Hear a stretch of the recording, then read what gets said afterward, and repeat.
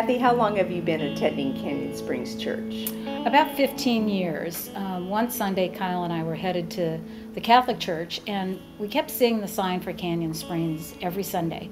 And that particular Sunday, we were just way too late to go into church. So I said to Kyle, should we go to the new church or should we wait for the next service? And he goes, new church, Mommy. So we go to the new church and walk in, and people were greeting us, and it was great, and walked in and sat down, and I looked around, and I'm the only one there. And I thought, am I in the wrong place?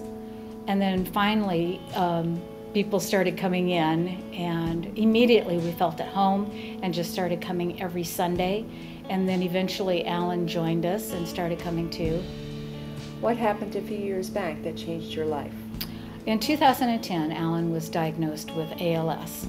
And being the stubborn, self-sufficient control freaks that both Alan and I were, we just thought we could handle it alone.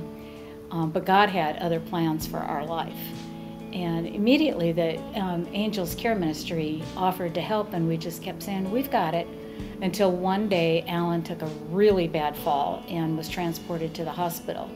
He came home from the hospital permanently in a wheelchair, and that's when all of our so-called control started to crumble. And then how did the care ministry play a role in your life at that point? The very next day, they showed up and started building wheelchair ramps inside and outside of our house. We were in a two-story house, and we just really needed those. And they helped with various other needs right at that time, too. So what was Alan's reaction to this army of angels surrounding you? It really took him aback, because he's always been the guy that can do everything himself and for himself. So to just sit there and allow other people to do things for him was really hard.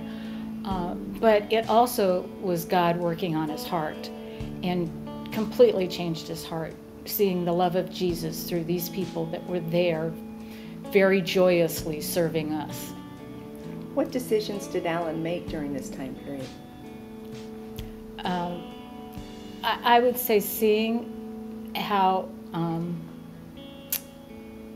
seeing Jesus' love through these people made him want to get baptized. And so he went to church in his wheelchair and got baptized just a few months before he went home to be with the Lord. So how has the Lord worked on you since Alan went home with him?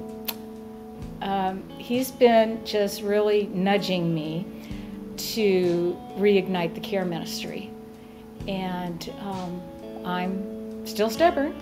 Argued with God that, you know, God, I think you just really want me to find someone that can lead it. He said, no, I prepared you for this. I want you to do it, and I'll be with you.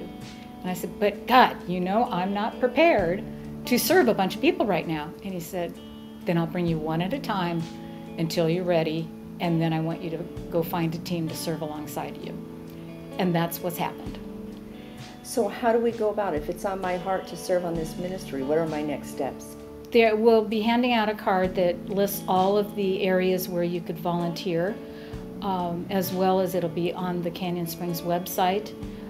You can go on that website and sign up to volunteer on any one of the many teams that we have. Throughout our lives, everyone is going to need help, and it doesn't mean that we're weak. In fact, it makes us stronger in our faith in the Lord and stronger in our trust in Him. Even if your need is just something as simple as a meal after you've had a baby, it's just amazing to allow people to do that. Both of you will be served by doing that, and you will see the love of Jesus in them. Thank you for letting me share my story.